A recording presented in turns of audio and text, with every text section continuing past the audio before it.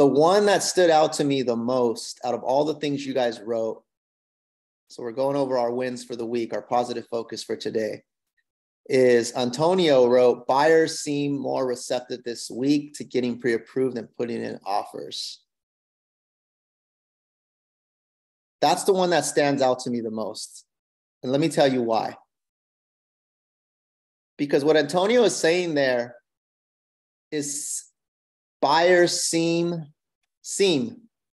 which is all Antonio's perspective, right? Like that's his feedback. That's what how he's interpreting what's happening, right?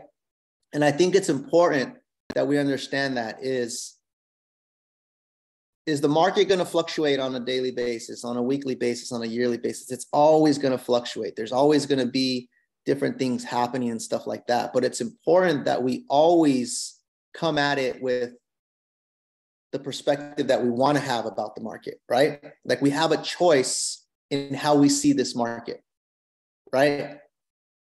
So Antonio, I'm using yours as an example because I like that you said buyers seem, more receptive. But what if every day, no matter where the market's at, we can say, yeah, everyone's seeming more receptive. Buyers are receptive today, regardless if the rates are higher or lower or whatever, because sometimes we get in our own heads, right? Sometimes, like if there's changes in the market or we see things happening, we immediately will put, well, I'm going to go up against this tough battle with buyers because the rates are higher, So what I'm trying to say, guys, is we have to program ourselves to really think the market's always good. It's always a good market. It's always a great time to buy. Buyers are always receptive when I meet with them, right? And I want you guys to have that attitude because I think the attitude is important. It's important to have that attitude that no matter where the market is at, my attitude is that it's always a great market. It's always a great time to buy. It's always a great time to sell. There's going to be maybe some changes that I have to put into my arsenal of how I communicate with people. But regardless of what the changes that I got to make or the tweaks that I got to make to how I communicate with people, it's always a great time to buy. Because really, right? When's the best time to buy, guys? When is the best time to buy? When you're ready. It's when you're ready. It's when it makes sense for you to buy. And when it makes sense, doesn't have to do anything with the market. So that's one thing I want to tell you. The best time to buy or the best time to sell has nothing to do with the market. Because people buy and sell because of life events and life changes. And it's the best time for them because that's when they see that they should start buying a home. Or maybe they're at that age now where they want to start investing in their future, or they've outgrown, their current place, or they have to downsize, because they're retired now, or their kids are out and now they got to downsize, so they got to sell. So I want you guys to really have that attitude of that it's always a good time to buy. It's always a good time to sell. I just have to be the best agent I could be at all times. I have to always be on top of my game. I always have to have the latest and greatest information. I have to be consistent in my actions every single day on making my calls, showing up to training, following up with my leads, tracking my numbers, doing all that stuff.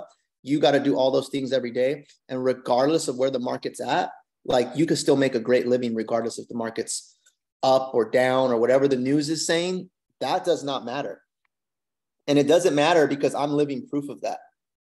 I started in this game when I was 20 years old. I'll be 39 in October. So it's 19 years in the game, right? And the market has changed throughout that time. It's changed. It's gone up. It's gone down. The rates were up. The rates were down. The market crashed, right? And every single year over year, I've had success in the business. I've had success in the business because my attitude about the business, about having that optimistic attitude, hey, no matter what, there's someone out there that wants to buy a home or wants to sell a home. I just got to go find them. And whenever the market changes, I just need to be the person that knows all that information. I need to be the person that knows my shit. I need to be the person that knows how to explain what's going on so I can help someone make an informed decision.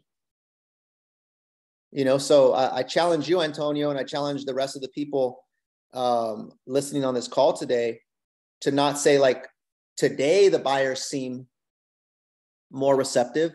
I would challenge Antonio to think the buyers are more receptive because Antonio is stepping his game up and he's able to have really, really good conversations with buyers. They're more receptive because you're showing more value, because you've been showing up to training and you've been putting in the work and you've been making the calls and you've been showing up and you've been following up and you're proving to these clients that no matter what, it's a good time to buy and you're the guy they should work with. That's why they're more receptive. It's not because all of a sudden they're receptive, right? But who sees the difference in perspective there, right? Who sees the difference in like, they're going to be receptive only sometimes because wherever the market's at, like that's us letting the market dictate our success, right? Versus like, no, the clients are always going to be receptive. I just got to find the right clients. I just got to be consistent in my efforts. I just got to be able to explain what's going on. And when I explain what's going on and when I bring more value to the table, then people are always going to be receptive. Because now you're taking away your success's control from what's happening in the market to the external factors, and you're taking control of yourself and your business and how you show up. And there's proof all around you guys. There's people on our team who are killing it right now, who are getting deals in contract left and right, who are closing deals left and right, who are booking appointments left and right, even though the market is quote unquote shifting. And there are many agents out there who are not booking appointments and who are not closing deals and who are not having the success like you guys see. So what's the difference? Some people are just showing up at a higher level. That's what it is. Some people are just more consistent. But I want to say that, guys, because I want you guys to have this attitude going forward, that if you want to have a success in this business and you want to have longevity in this business, your mindset and how you look at the business and your optimism and all that stuff is extremely, extremely important. Because if you have that one little shadow of a doubt, and it's going to come, but you got to get yourself out of that where, this market's tough, right? And yeah, no, buyers are freaking tough to work with right now. Every buyer I talk to, they want a low ball. These buyers, like, they think, whatever. And these sellers are unrealistic and like all these different, and these rates suck, right? Like if you start having that, like playing those, thoughts in your mind, like, is that going to get you closer to your goals or push you further away from your goals? Right? So now I'm not going to say that that's never going to come up because we're human, right? So these thoughts are going to enter our mind. Every time you encounter an obstacle or someone gives you an objection or someone tells you the rates are too high or whatever, it's going against what I just told you, right? Because you could be like, yeah, but Enrique, yeah, buyers are telling me this. Yeah, and they probably are. But what are you telling yourself is the question. What are you telling yourself when you show up to the office every day? Are you showing up saying, it's a great freaking day. The market's on fire. The market is hot. Like interest rates are awesome. Like there's a lot of opportunity today in this market, like for buyers and sellers. Like I'm freaking getting this. Like there's people all around me having success. There's people outside of our company having success. And if they can do it, I can do it. Or are you saying, nah, market's tough right now. Buyers are, trying to lowball everything, right? Like what are you telling yourself? Because I promise you guys that part of it, like the mindset part and like the attitude and what you say to yourself is just as important, if not more important than like the tactical skills you got to do. Like today, we're going to go over how to run comps, but I can show you how to run comps and you could be the master at how to run comps. But if you don't believe in like your services and you don't believe the market's great or whatever, like you'll know how to run comps, but you won't show up like you should show up when you meet with clients. Like I can teach you the best script and I can teach you how to handle an objection. But if you don't say it with the conviction and if you don't truly believe in what you do, even your comps will sound sad. That's what Diana wrote. Right? Yeah, if you're sad about the market or if you're negative, like your comps are going to sound sad. Your comps are going to sound negative, right? I like that. That's good. We got to coin that now. Even your comps sound sad, bro. How do your comps sound sad? That's pretty hard to do, right? Because think about it, like, think about this, like when you're going to run comps, right? You learn how to run comps because you're probably going to go out and explain comps to a client. So when you explain it to them, are your comps sounding sad, or are your comps sounding like, oh, these are awesome comps, right? This is great. This is why we need to move forward. This is why we need to put the offer in. Hey, you're getting a good deal, right? Like, are you saying it in a positive, in a positive manner, or are your comps sounding sad? Right? So I like that you made that, because it's a nice little joke, but it'll remind you, it'll trigger you to think of like, how am I sounding, right? So and here's the thing is, the attitude of gratitude and positivity and all that stuff, like it's something you have to program yourself to do on a daily basis. It doesn't come natural, right? Like if anybody has studied psychology or knows about psychology and how the mind works, you will come up with 4 to 5 negative thoughts for every positive thought. That's just the way your brain works, right? God built our brains with ego and a fight or flight mode and stuff like that.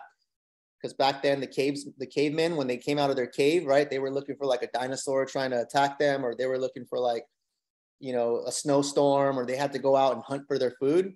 So our brains are programmed and wired to think like negative, fear, protection, stuff like that. Your brains are not wired to wake up and think it's a great day to go sell some houses. It's not like your brain doesn't automatically do that. Raise your hand if you realize that. Like if you realize that it takes work to have a positive attitude.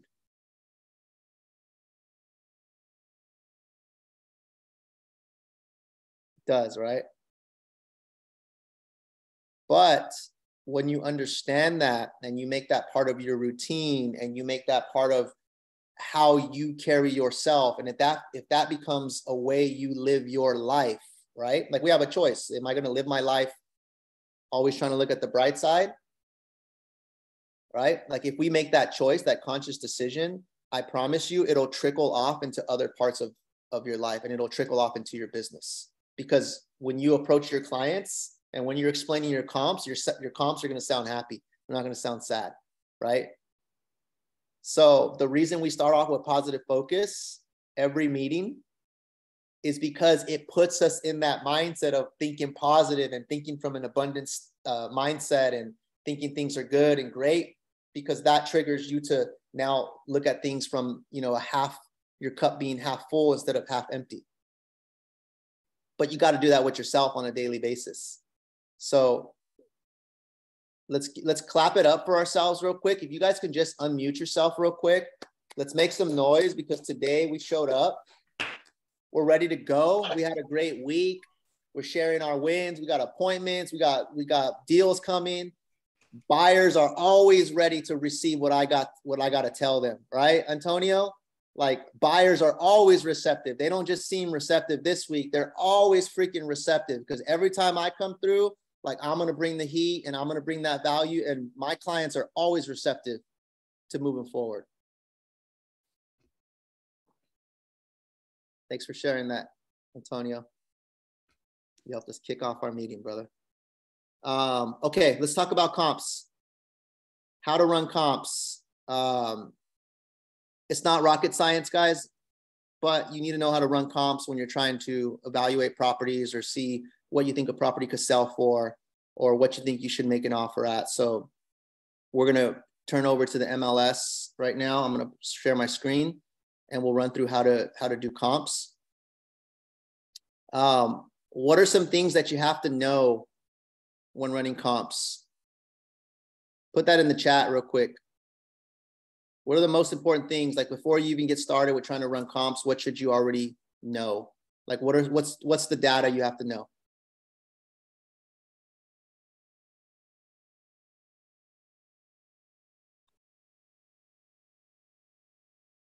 Pending and sold, quarter-mile radius, square footage, property type,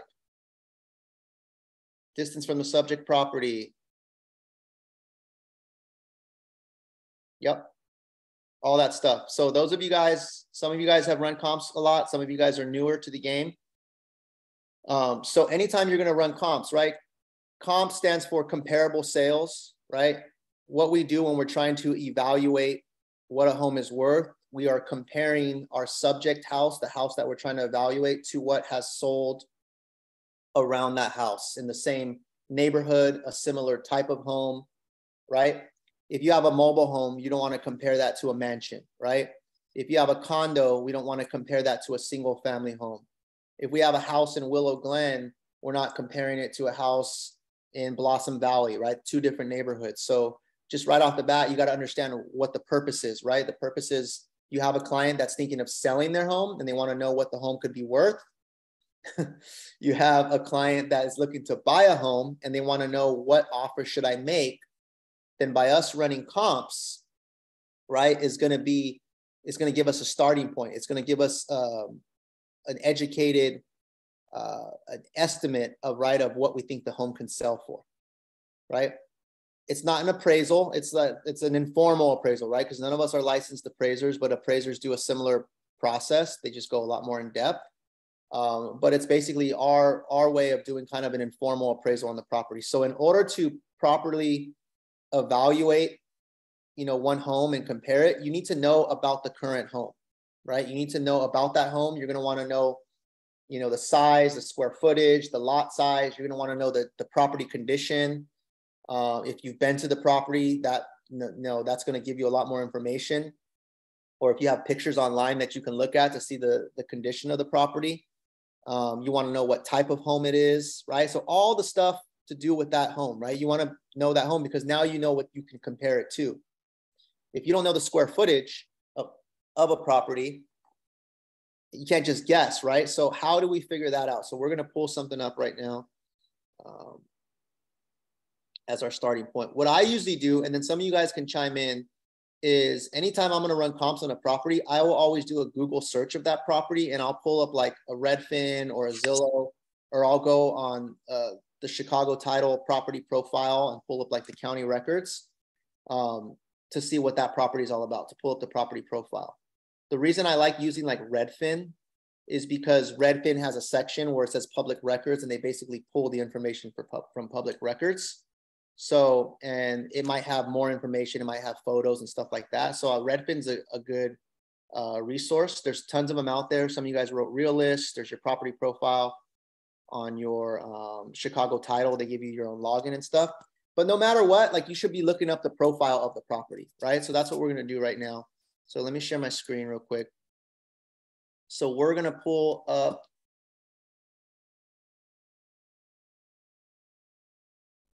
Let's see. It's one of our listings that we have right now.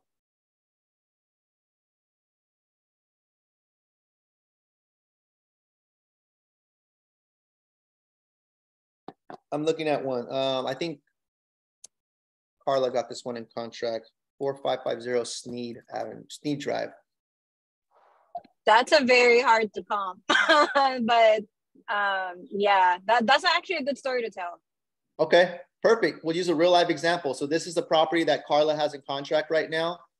4550 Sneed. So usually what I'll do, I'll just Google and I'll see what pulls up. I like Redfin just because the interface is a little bit better in my opinion, or it's a little easier to use, but I usually will look at Redfin. I'll open that up in another tab.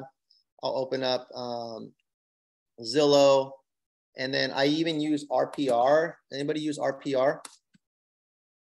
For being a realtor, you get access to this right here, and it takes like all the info from your property profiles and stuff like that.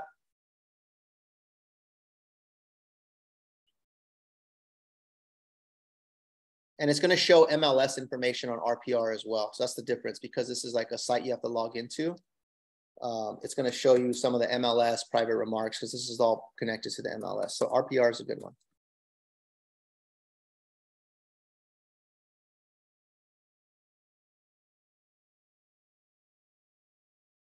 All right, so here's what I'm going to look at, right? First, what I'm going to do is I'm going to take a look at the property. I'm going to look at the description. RPR already gives us their own evaluation. You know, so we can kind of take that with a grain of salt, but I see it's a 5-bed, it's a 5-bath, 3,200 square feet, 3,230. It's a 9,770 square foot lot. It's a single family home. And then you could even read the description, because sometimes they'll put more information in the description. And then some property facts as well. What's good about this is you see what's public facts. Public facts are going to be what is coming from county records. And then listing facts is going to be what the agent entered on the listing.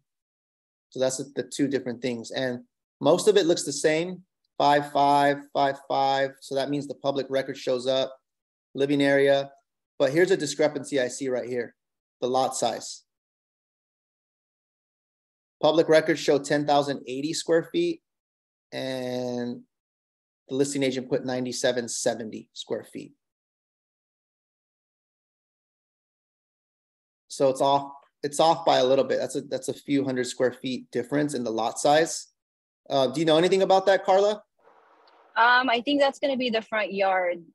It's on waste. So basically this property, the lot size is about 97. That's including 2-car garages. The discrepancy is coming from the front yard. That's unusable space. So once they do the renovation, it's going to be about 10,000 almost. So that's the discrepancy. Got it. Okay.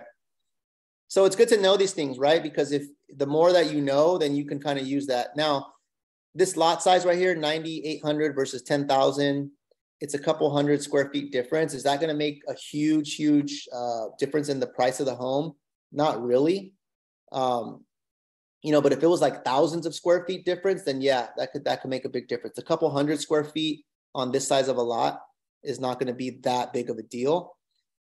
It does hold some weight, but it's going to be nominal. And then I look at schools as well.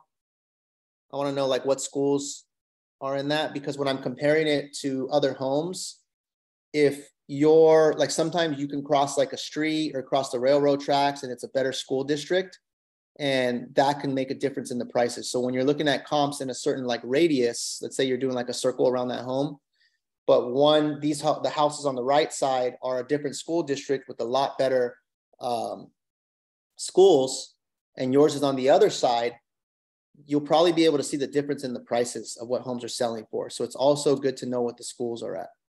And then you could look at stuff like the history, like where it was sold, where it was listed at. You can see this one was listed from 2.6 and they dropped it. And what are we under contract for? Carla, is it 2.2? So just some context, this property, I think listed about 2.6 originally, because the seller feels the property is worth 2.6, and they did a huge price reduction for 2 million about 30 days ago. And we had like 3 days of countering. It started about 2.2 million. We started off at 2,087,000. The seller countered about 2.350, and we ended up about 2.2. And appraisal came in about, you want me to tell the appraisal? Not yet. Yeah, you can. That's fine. The appraiser came in at 2.275. Okay. So, yeah. Okay, 2.275. Okay, good. So that's the thing. A lot of times you're not going to have some of that information, because when you're trying to comp out a property, it's usually going to be before the sale. So for the sake of this, you know, you guys are going to be able to understand it from both sides of it. So yeah, knowing that is helpful, but how we got there is what we're going to look at, right? So I'm going to look at the photos as well. So I'll pull up the photos and I'll start skimming through the photos, and I'll kind of evaluate how this property looks. And what I'm looking for, like, is it a fixer upper? Is it original? Is it remodeled or upgraded? Does it have like a pool? Does it have any extras, right? Now,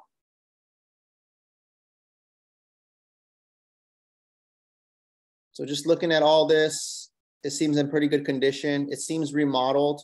Now, here's the thing too with remodeled, right? Like if it was remodeled within the last 10 years or so, and then you have a property that's like remodeled today that looks a lot more modern, as long as it's remodeled and it's move-in ready, I don't think that's going to make a big difference. Like when an appraiser does an appraisal, they're still going to consider both properties upgraded, right? So it's more of like, has it been upgraded?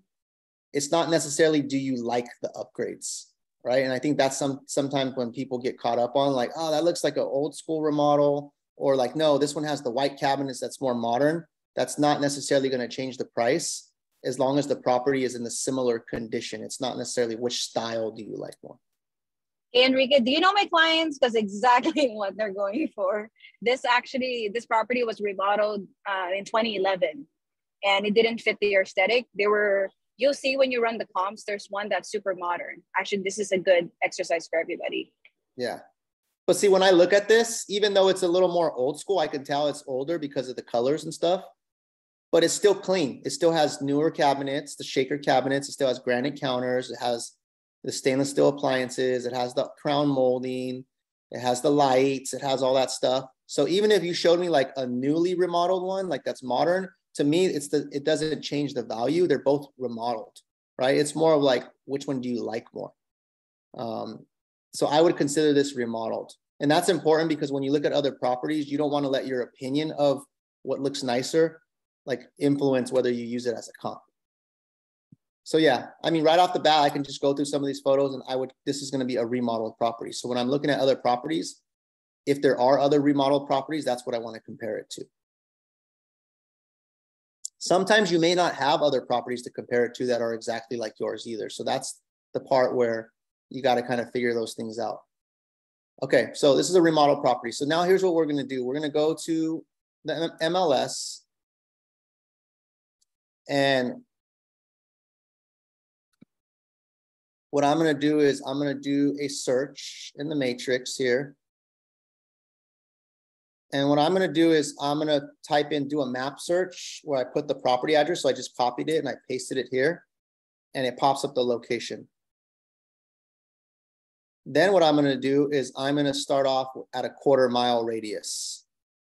Anytime you're running comps, you always want to try to go as close to the property as possible. And then if there's no comps, then you can start expanding out a little bit further. But it's always best to start off at a 1/4 mile and see what you have. See if you have some good comps. What I'm looking for is I'm going to look for any properties that are active, anything that's contingent or pending. So I'll highlight those. Anything that has been sold, and I'll highlight those top 4. Then my close of escrow date, I'm usually going to go back 90 days. But because we're like the market has been changing over the last 90 days, you may want to give, if there's comps that are newer that are like 30 days, you might want to give more weight to those. But 90 days is typically what an appraiser will do. So I usually will go 0-90. So when you put 0-90, it's a shortcut instead of you having to go here and click on the dates and stuff like that. If you just put 0-90, it's basically saying I'm going to go 0 days back all the way to 90 days back. We know this is a single family home. So I'm going to check single family. And then I'm usually going to start off just with the square footage. So this square footage is 3,230 square feet. So now we always want to look at a range of square footage, because you're not going to necessarily find a property that is the exact square footage. You want to have something that's comparable. So usually like plus or minus 20% is kind of a rule of thumb. So if I were to do my calculator and say 3,200 square feet minus 20%, that's about 2,560. So I'm just going to round it to an even number. So I'm going to go 2,500. And then if I go 3,200 square feet plus 20%, that gives me 3,840. So I'm going to do 3,800. So what I want to look at is I want to look at properties that are between 2,500 to 3,800 square feet, which is approximately plus or minus 20% from our subject property. I already got the map. I already know what statuses I'm looking for. I already know the how many days back I want to go, 90 days. And then if I look here, I'm going to see what pulls up. So right here, there's only one match. So like Carla said, this property is hard to comp out, probably because it looks like they've done a lot of custom remodeling to it. They probably did an addition or something. So that's why it's going to be hard to comp. There's actually only one property. So when I click on that one, hit search, it's only our subject property that's coming up, right? There's no comp. So sometimes this will happen is you run comps for a property that's kind of unique, and then you got to go back to the drawing board and figure out how you can get more comps. So since there's no comps, basically, I'm going to go back to criteria and I'm going to expand a little bit more now. So now instead of 0.25, I'm going to go half a mile out. And now I see there's 2 matches. So I'll click results. And there's one right here. There's an active one.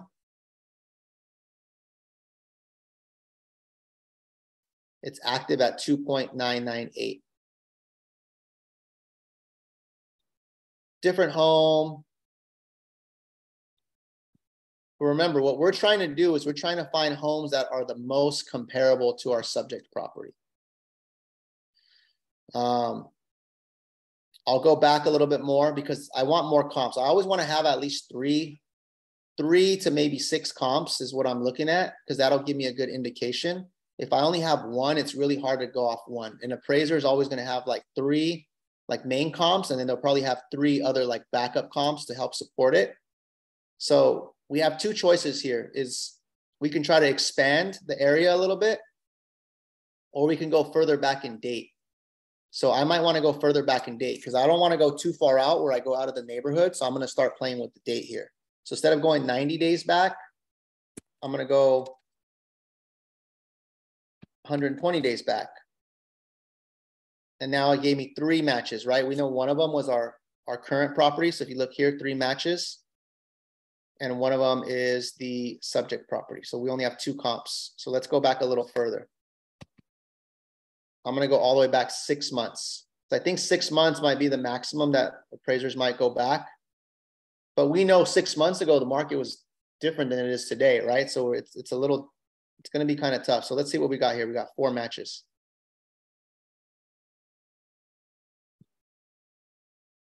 We have this one on Billings, a lot newer of a property, 18 years old, 2,600 square feet, so it's a lot smaller. We have this other one. We have our subject property. We have this other custom one right here, sold 2.275. So out of those 3 properties, guys, which one seems like this one right here looks like it was like a smaller home in a neighborhood and they did like some remodel to it, right? They added on to it, which is kind of what our property looks like,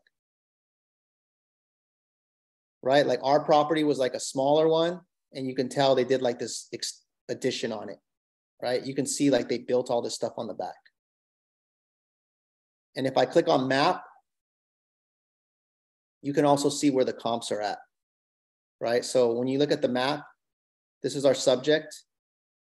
You got these ones over here that are kind of like in a different area. Those are like those newer ones that we saw. And then you got this one over here on Rambo that's more similar to our property. It's like an older home that they remodeled and added on to. So to me, this one's going to be more comparable versus like these ones that were built a lot newer and they're more, newer construction and stuff like that. So I'm going to see if there's anything else in this neighborhood, like on this side, that is more comparable. So we can go back, like we can look at our square footage as well. Like we have a broad range, so we can start expanding this, like 2,000 square feet all the way up to, we'll keep 3,800 max. Now I got 8 matches. So if I look at the map again, there's some other ones that pulled up.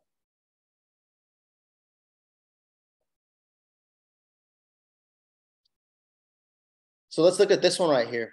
Go back to my results. 3-bed, 2-bath. This looks like a new construction, newly built custom home near Rivermark.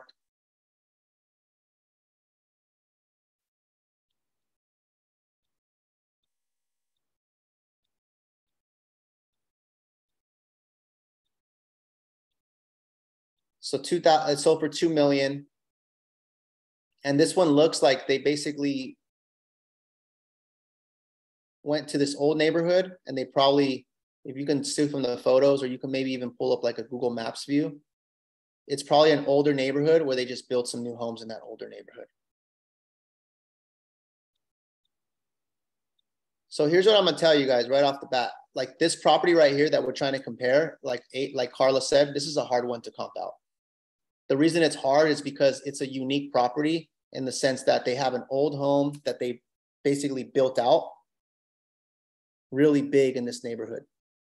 And that's the problem you get when you're trying to take an old home and like make it way bigger than every other home, is you're not going to get that full value of the property, right? Because it doesn't conform to the rest of the homes. For those of you guys that are just getting started with running comps, like this would be a harder one for you to comp, and you'd probably ask for help with this. And if we look at the price history, that's probably also why they started the price so high at 2.6, and then they slowly started backing it down. And would you say that it came out to 2.3 or 2.275? 2.275. Yeah. So more than likely what the I think they used Rambo as the main comp because that one is about 5 bedrooms. Yeah. So it's a little bit, it was really difficult to comp because you're battling out with the seller's expectations on what they want or they feel about the property and based on the data. Yep. So if I were to pull up like what we're going to do is we're trying to do is we're pulling up all the data, and then we're trying to narrow it down to the comps that make the most sense, that are most comparable to our property, right? So what I would do is I'd go back to these comps, right? And I'd start checking the ones that were the most comparable. So this one is like a newer home, right? It's 8 years old. It's in an older neighborhood. It's comparable in the sense where it's like they remodeled it and it's a brand new home, but it's not comparable because it's also brand new. So let's look at like this other one, like this one.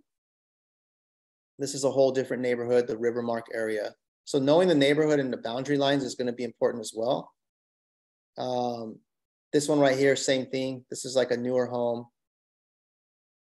You can tell these are all just newer homes here. So 1.4, this is a lot smaller, right? A lot smaller. There's only one photo. So you really have Rambo. That's like your best one. And I think that's probably what the appraiser did, is he just looked at Rambo and said, okay, that one sold in April, which is, a few months back. It's a 5-bedroom, 4-bath, and it's 3,400 square feet, which is pretty close to ours. 3,230 square feet. So if we look at that one probably has the most weight because it's an older home that they built onto. It was built 45 years ago. They've added onto it. It's in the similar neighborhood, right? Not too far away. It's kind of the same type of home. And that's how you came up with that one. I don't think this wasn't the best example, guys. It's a hard example, but it also gives you some perspective of what you might run into, because you might run into some where they're not cookie cutter and you got to kind of do your homework. It's not as common to run into properties like this, right? Because a lot of times you're just dealing with homes that are really similar to other homes. But when you're able to kind of look at these and know how to decipher them, it's going to make you better at running your cookie cutter comps. I would also point out to Enrique exactly what you just said. I think repetition for me, all these years of just doing comps, made me realize like, oh, even though there is another property that's very unique as this, you can get a sense of how to solve more problems, and you have answers to everything, and you have to trust, your networks and how would they actually comp the property. So it's really helpful to do more comp in your own house, your neighbor's house, everyone. Repetition is key. Yeah, definitely. And that's the thing is, like she said, repetition is key. And when you have a property like this where it's really hard to comp out, you're making like an educated guess. That's what it is, because you don't have any like clear-cut data. You only have one property that's kind of similar. So you're saying, okay, that one was at 2.275. That one was a little bit bigger, right? That was several months back when the market was a little more competitive. So what I think we should offer on this one is going to be maybe starting on the lower end and then letting them counter us. So what did you start off with your offer at, Carla? I started about $2,087,000. Okay. So And the 285. seller countered, yeah, 2,087,000. Seller countered 2.35, kind of steep. Yeah. And we countered back at 2,180,000. Actually, yeah, 2,180,000. And then he countered back like, nope, it's gonna be 2.3. That's my final. And then we countered back like, hey, we're just gonna walk away if you don't take it at 2.2. And he gave in. 2.2, right? So yeah, I mean, based off of that, 2.2, I mean, you don't have a lot of data to support it, but you see like outside of the neighborhood, there's homes that are selling for more that are the newer homes. Within this neighborhood, there's a home that's kind of a similar, you know, odd home, a unique home like this one that's sold for 2,275. So 2.2, like it doesn't seem like you're way out of the ballpark, right? You only had really like one solid comp to kind of judge that one on. But Carla's tactic was to use that in her favor, right? To start off lower. And then they kind of countered back and forth. And then they ended up on a price that worked for both sides, right? And you're going to have that a lot of times when you have these unique properties. It's if you're trying to get the best deal for your buyer, like start off a little bit on the lower end and then let them, you know, counter you, right? And then you also probably got to go off how much interest is in the property. Carla, were there other offers you were competing with on this one? For this one, I think no, there was none. So the seller was really eager. Yeah, and I knew the answer was probably no, because it's such a unique property, right? When someone's moving into this area and all the other homes are a lot smaller, no one's ever looking for that humongous property in the area with small homes, right? Like it's a certain type of family, and maybe they were attracted to this one because they have a bigger family. It's a 5-bedroom, so it's going to take the right type of buyer for this particular home, right? So it's a lot of educated guessing. Now I'm going to run another scenario with an easier one, right? A little more of an easier one that you'll run into probably more often. So let's pick another home here. And let's see. What's another home right now that we have in contract? I'm going to pull something out.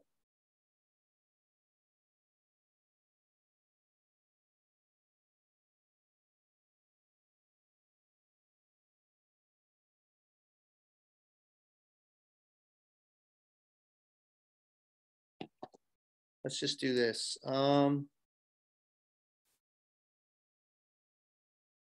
going to just clear this and we're going to start off with another scenario. So I'm going to see what's active right now, single family, and I'm just going to pick a zip code, 95123. And I want a single family, and I want like your standard 3-bed, 2-bath property. There's 19 homes for sale. And then I'm just going to pick one of these and we're going to run comps on it.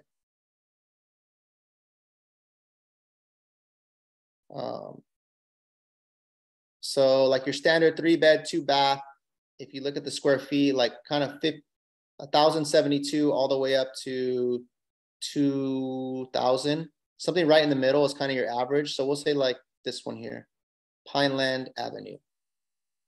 Okay, so this is going to be our subject property. 3-bed, 2-bath, 1,400 square feet, 6,500 lot size. This is like a standard type of home, right? This is kind of your typical 3-bed, 2-bath home. This is in the Blossom Valley area. So I'm going to do the same process that I went to. I'm going to go to Google. I'm going to Google it.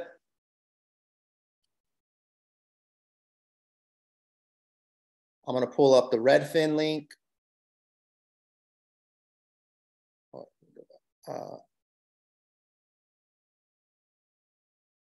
Pull up Redfin, and I'll pull up RPR. So RPR, I'm going back here. I'm going to search for this one.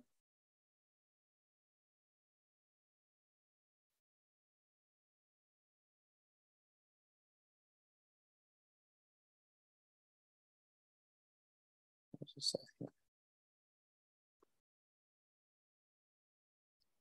So here we go, Pineland Avenue. All right, let's look at this home. So 6093 Pineland Avenue, listed for 1.299. So let's say your buyer is interested in submitting an offer on this one.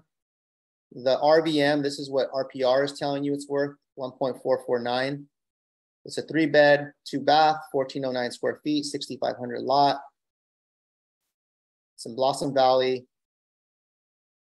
If you look at the public facts and the listing facts, everything pretty much matches up. which is good. Built in 1971. The schools, it's the Eastside Union High School, Oak Grove Elementary, Herman Middle School, Santa Teresa High School. All right, cool. Let's comp this one out. So let's look at the photos first. So we'll look at these photos. And what we're looking for, is this like a fixer upper? Is it original? Is it updated? Is it semi-updated? So tiled kitchen, white cabinets, granite counters, recessed lighting, stainless steel appliances, hardwood floors. It's staged, it's marketed well, right? That's the other thing too, is homes that are marketed better, like when they're staged and the photos look decent and all that stuff, they're typically going to sell for more. So that also plays a role. Is this property like immaculate? Does it like the best property I've ever seen? No. But would this be considered like an updated property? Would you guys consider this updated?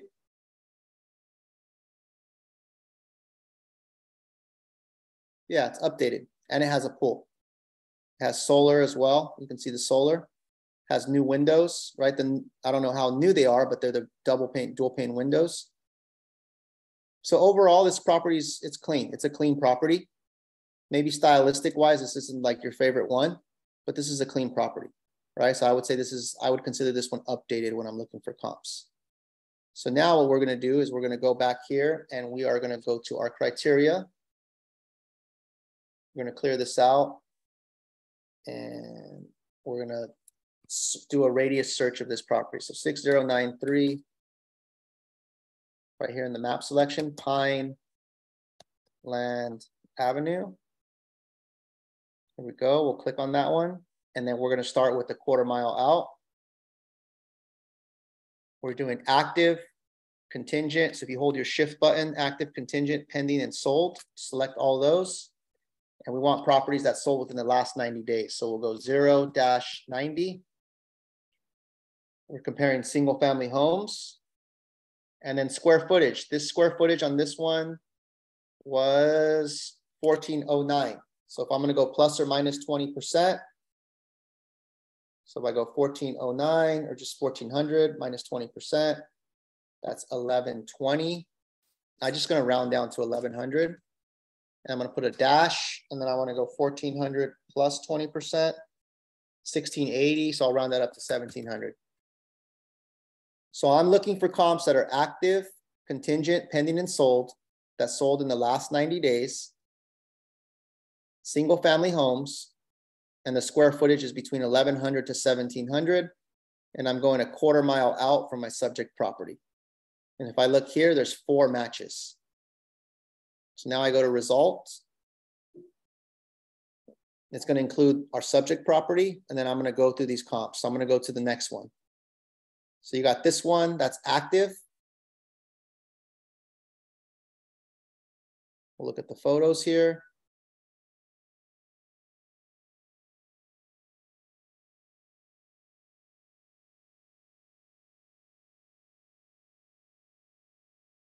Semi-remodeled. Yeah, it's remodeled. They did some upgrades. Some of the stuff's original.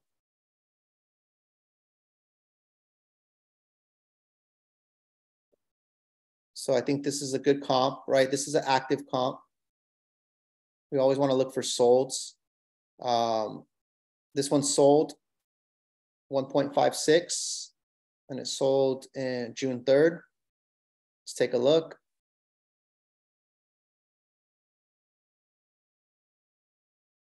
There's something going on with this garage here. They did some sort of garage conversion. But let's look at the condition of the property. This would be considered remodeled, right? It has newer floors, newer paint, it's staged. The kitchen, they painted the cabinets. Doesn't have granite or anything, but it has tile.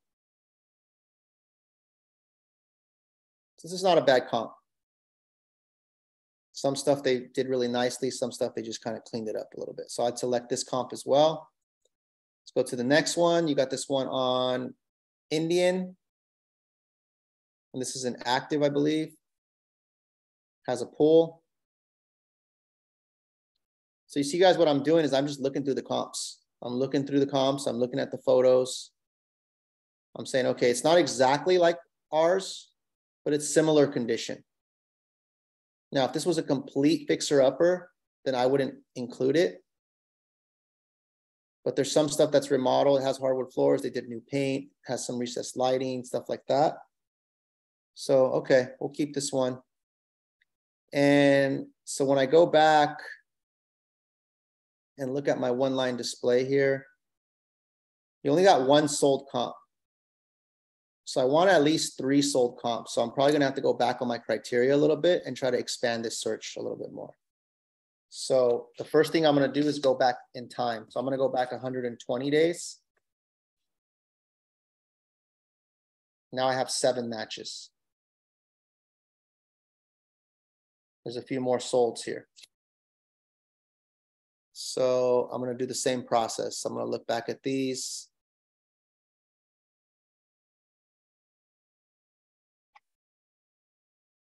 Boom, I'll look at a couple photos. Okay, this one's remodeled. Boom, I'll select that one.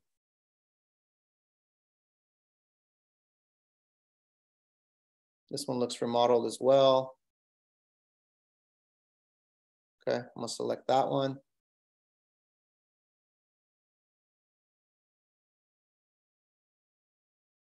That's our subject. This one on Santa Mesa. Similar, semi-remodeled. There's some upgrades in it. So I'll select that one. So that's 3 sold comps already. And then all these other ones are just the active ones that we pulled up. So I'll just select all the active ones. And then what I usually do, guys, is once I select all my comps, so I got 3 active and I think I got 3 sold. If you scroll down to the bottom, you'll see something called a quick CMA. Is there a modern quick CMA? I haven't seen this one, but when you click all your criteria, all the properties you select, and then you click on quick CMA, it's going to give you this breakdown right here where it puts them all in a chart. And this is what's going to give you a visual of what they look like, what the averages are, sales price to list price ratio, and stuff like that. So if we look at the top section, you have your actives. So currently you have yours here, 1.298, that's active. You have this other one, 1.399, that's active. And then down here, you have your solds. And you can look at these. Our property was 1,400 square feet. So you'll see like right here, you have a 1,223 square feet, listed 1,299, sold for 1,645 back in May. This other one, 155, sold in May, a little bit smaller. You got one right here, 1.735, which is really similar to ours, 3-bed, 2-bath, 1,409 square feet. That was back in May as well. You got this one right here, 1,495 square feet, has an extra bedroom, sold for 156.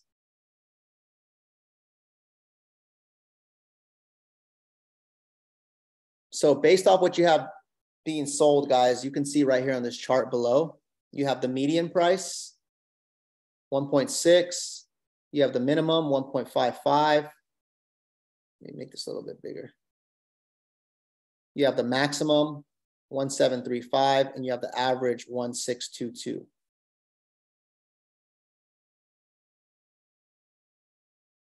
What would you guys say this property is worth, more or less?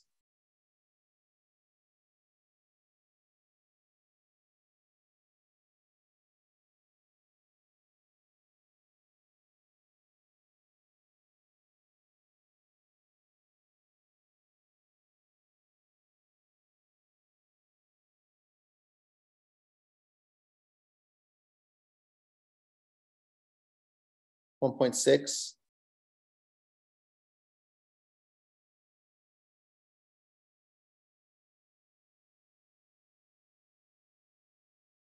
So here's the thing, right? Is when properties are going up in value, like this is the tricky part right now with the way the market's going right now, because the market right now in some areas the properties are going down, right? Or they're selling for less, or they're sitting on the market a little bit longer. So you also have to keep in touch with what's happening on the market, right? Like this one right here, our subject property on Pineland, it just went on the market. So it's a brand new listing. 1.298 is what they listed it at. So they listed it low because you have a comp that just sold. 1495 square feet.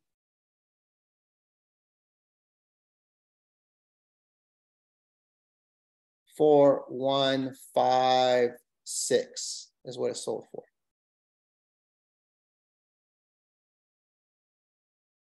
I'm sorry, you know what? I didn't even include our subject one. Give me 1 second. I gotta go back to this. I didn't include our subject property, so I'm gonna include our subject property in there and redo this quick CMA.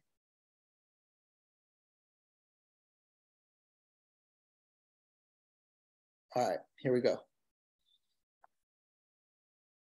So we have our property, which is the top one, 3-bed, 2-bath. It's been on the market 46 days, 1,409 square feet, listed for 1,299. You have this other one that just came on the market, 0 days on the market, 1,298, right? It just went on the market, a little bit bigger, 1,495 square feet. You have this other one right here, been on the market 16 days, a little bit larger, 16 square feet, listed at 1,399.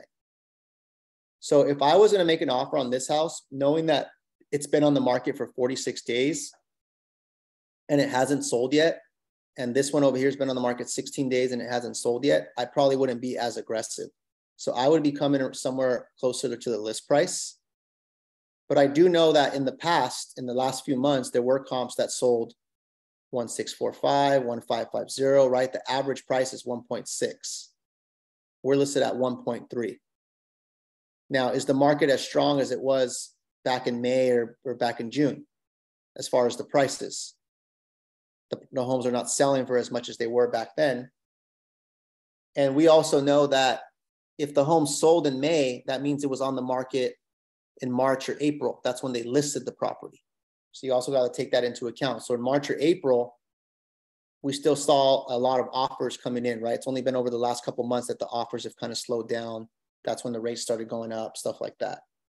So the price of this house is going to lie somewhere, I think, between close to list price or the average. It's somewhere in there. Right now, it's kind of a ballpark. We don't know exactly where. So what I would be doing is I would be talking to the listing agent saying, hey, do you have any offers on this property? I'm going to try to gather as much information and use that as leverage. Do you have any offers on this property? If they don't have any offers, then I'm not going to try to submit a crazy old offer, right? Now I'm doing what Carla did, is I'm kind of starting at the lower end and seeing what I can get. So I would say, hey, 46 days on the market, 1.299. It's still sitting on the market. My clients like the property. I might come in at 1.225, 1.25 and kind of start there and see what they come up with. We know there's comps that support a higher price, but they were a few months ago and the property values have softened since then, right? So it's one of those things where we might want to start a little bit lower and kind of work our way backwards. Now, if the market was where it was like last year, when like one home went on the market and it was sold within the week and every single time the comps were going higher and higher and higher and higher, then it would be the reverse approach, right? Then we would be asking, how much activity do you have? How many offers are you competing with? And we know that if there's 5 or 6 offers coming in, we're going to probably have to start bidding over the last comp. So it's a different approach depending on the market, depending on the activity. So this is where you're going to run the comps. You're going to gather as much information from the listing agent, and then you're going to determine what the best approach is on submitting your offer. The less activity that a property has, if the property's sitting on the market, then you're probably not going to have to be as aggressive on your offer. If it's a property that's getting a lot of activity, there's multiple offers, and now you're competing, you know you're going to have to push your offer a little bit higher. So it's not so straightforward where you're just, here's the comps, submit the offer, right? That's the starting point. And what we got to remember is at the end of the day, how much is the property worth? What's that saying? What someone's willing to pay for it. what someone's willing to pay for it, right? Because it's based off supply and demand. So right now in that same neighborhood, there's 3 properties that are for sale that are all kind of within the ballpark, right? From 1,299 to 1,399. They're all semi-remodeled, you know, or remodeled. Some are a little bit nicer than the others, but there's 3 to choose from. And there's 2 of them that have been sitting a little bit and 1 that just came on the market. So the property is always going to be worth what someone is willing to pay, right? And the comps are going to give you like your starting point. And it's going to vary depending on where the market is at that point. If the market is trending upwards, then you're probably going to have to be overbidding and outbidding the last guy. If the market is trending downwards or softening, then your starting point is going to be a little bit lower. So I would say, to summarize it, 1.2 to 1.25 is probably where I would start. If you can get it at list price and you got comps that were still in the 1.5s a few months back, that's still a good deal. It's probably going to appraise for more because we're like in this transition right now. I know we're a little bit over time, guys, and this thing can go on for a long time because comps is something you can like really dig into. But I want to give you guys a good starting point of how to understand how to run comps, how to understand criteria. And this is one of those things where you're not going to get it overnight. You're going to have to run comps for different properties. You're going to have to be in different situations and stuff like that. But at least you have a foundation of what you got to do to run comps. If you're a newer agent, what I would do if I were you is, because we want to teach you how to actually do this on your own, right? If you have a property that your client's interested in, I would run comps. So let's say you're going to show a house today and you're going to meet a client, a Zillow Flex lead or whatever it might be. Run comps on that property, right? Take that property, do exactly what I did, run comps, get your quick CMA, and you try to figure out more or less what you think the property is worth. And then I would go take that information to a senior agent or a more experienced agent who's done this a bunch of times and say, hey, I ran comps on this one. I'm going to go show it today. This is what I think it's worth somewhere in this ballpark. This is why. What do you think? Right? And that's going to, I think if you do that enough times and you're in enough scenarios, eventually it's you know, you're going to be able to kind of work your way through it. But it's a moving target, guys. It's not like a one size fits all, but there's fundamentals that fit all, right? Of making sure the property is similar type, all those different things that we did in the criteria. Let's spend 5 minutes on questions, guys. Any questions, and then we'll wrap up. Anybody have any questions on this exercise today?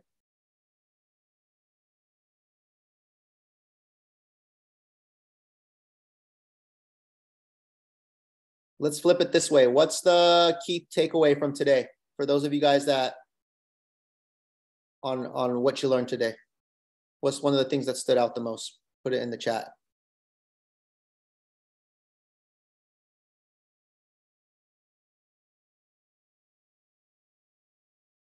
Diana wrote, take comps when you show a home.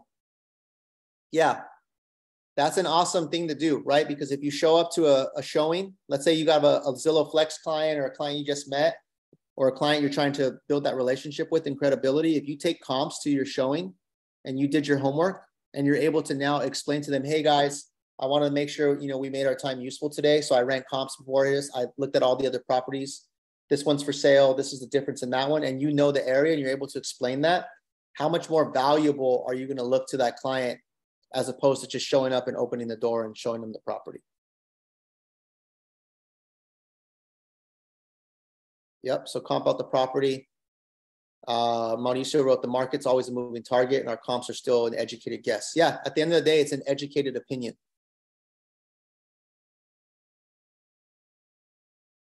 Because it's value, right? You put value on something based off what someone's willing to pay for it. And that's going to fluctuate depending on where the market's at, supply and demand, and how aggressive people are being. What else in the chat, guys? What's one takeaway from today?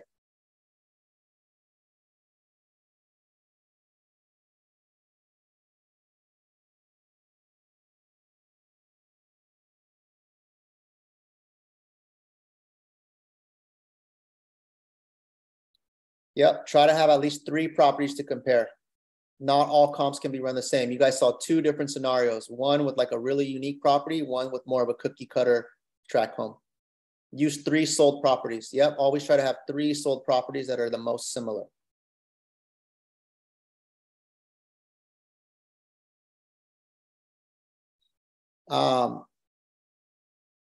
When in doubt, expand your search distance or expand the close of escrow, right? So yeah, start with the narrower distance, expand the close of escrow first before you start going outside of the neighborhood.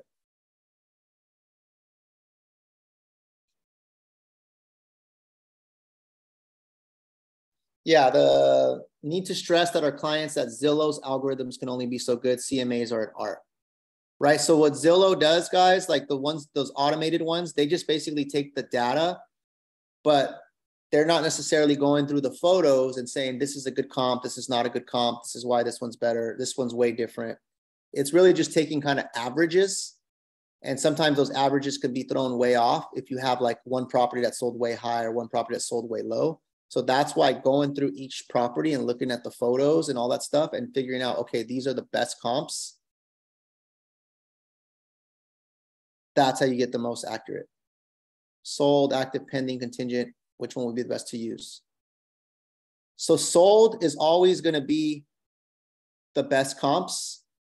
Active, pending, and contingent is going to tell you where the market is trending, right?